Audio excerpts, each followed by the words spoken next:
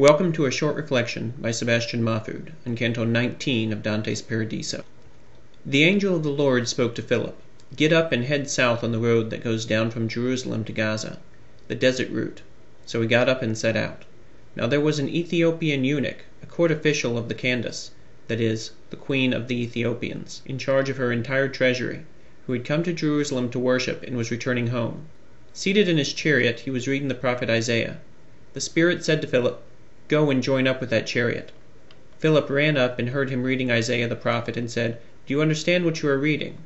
He replied, "How can I unless someone instructs me?" Acts 8:26-31.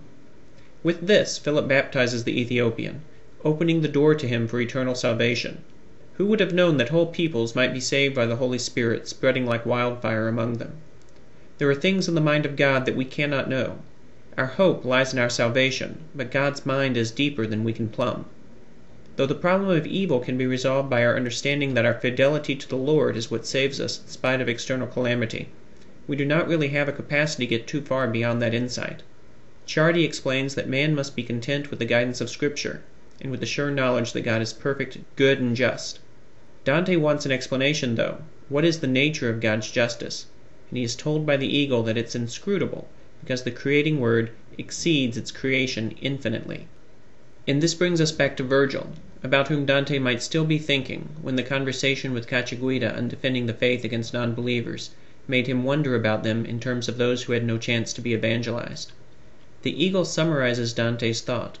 A man is born in sight of Indus's water, and there is none there to speak of Christ, and none to read or write. And all he wills and does, we must concede, as far as human reason sees, is good, and he does not sin either in word or deed. He dies unbaptized and cannot receive the saving faith. What justice is it damns him? Is it his fault that he does not believe? Christ is clear on this point, as reported by John 6:44-51. "Amen, amen, I say to you, whoever believes has eternal life. I am the bread of life. Your ancestors ate the manna in the desert, but they died. This is the bread that comes down from heaven, so that one may eat it and not die. I am the living bread that came down from heaven. Whoever eats this bread will live forever, and the bread that I will give is my flesh for the life of the world." For this reason, who is Dante, the angel asked, to take the judgment seat and pass on things 1,000 miles away, who cannot see the ground before your feet? These who falsely cry out, "Christ, Christ," not just in what they preach, but in the paucity of their demonstrations of faith, the eagle concludes, will be scorned by Ethiopians, when the two bands are formed to right and left, one blessed to all eternity, one forlorn. All the virtuous pagans, Ciardi notes, will be closer to Christ in limbo than those professing Christians who damned themselves.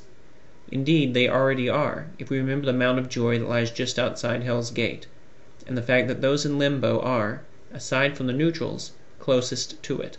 Ciardi adds, though, that since Dante has allowed one pagan, Virgil, to ascend to the earthly paradise, it is perhaps his understanding that the virtuous pagans will be settled there after the judgment.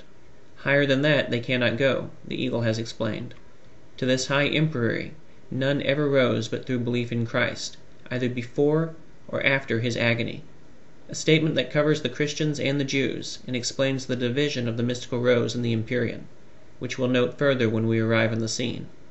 In the meantime, all that is required of us is to rest assured in the soteriological mission of Christ, to remain steadfast in our faith, and to love God, self, and neighbor in such a way as to allow the light of Christ to shine through us, and to glory in that light.